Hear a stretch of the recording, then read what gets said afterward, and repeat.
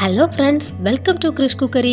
இன்னைக்கு Cookeryல ரொம்பவே ஈஸியா மட்டன் குழம்பு எப்படி பண்ணலாம்னு பார்க்க போறோம்.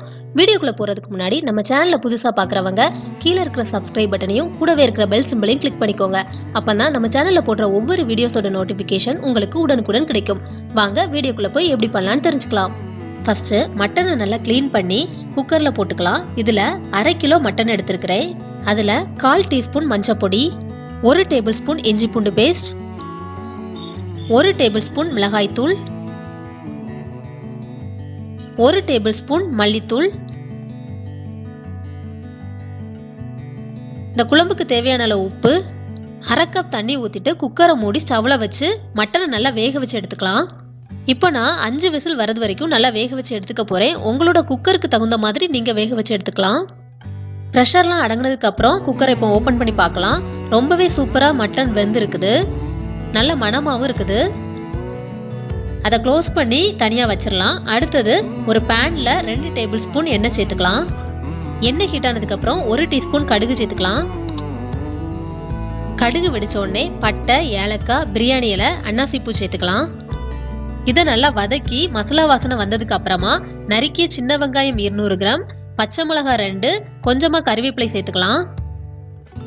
இதுல பெரிய வெங்காயம் போடுறத விடைக்கும் சின்ன வெங்காயம் போடுறது ரொம்ப டேஸ்டா இருக்கும். வெங்காயம் நல்லா வதக்கிக்கலாம்.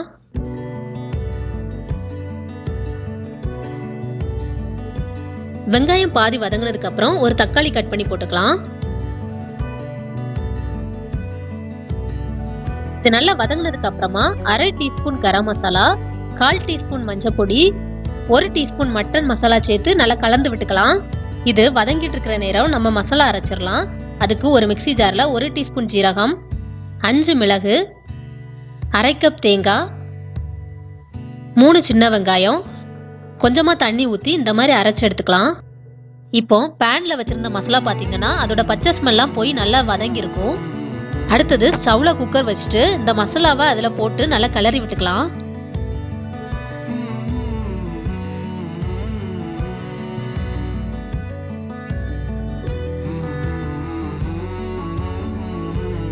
அதுல அரைச்ச மசாலாவும் குழம்புக்கு தேவையான தண்ணியும் ஊத்தி நல்லா கலந்து விட்டுக்கலாம். நான் இப்போ 1 கப் தண்ணி ஊத்துறேன்.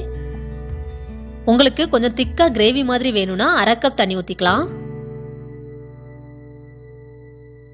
இத லைட்டா க்ளோஸ் பண்ணிட்டு 10 நிமிஷம் கழிச்சு பாத்தீங்கன்னா மட்டன் குழம்பு ரெடி ஆயிரும்.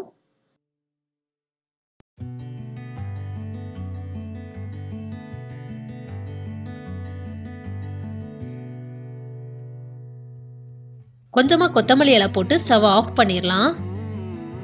இவ்வளவுதான் ரொம்பவே டேஸ்டியான மட்டன் குழம்பு தயாராயிட்டு.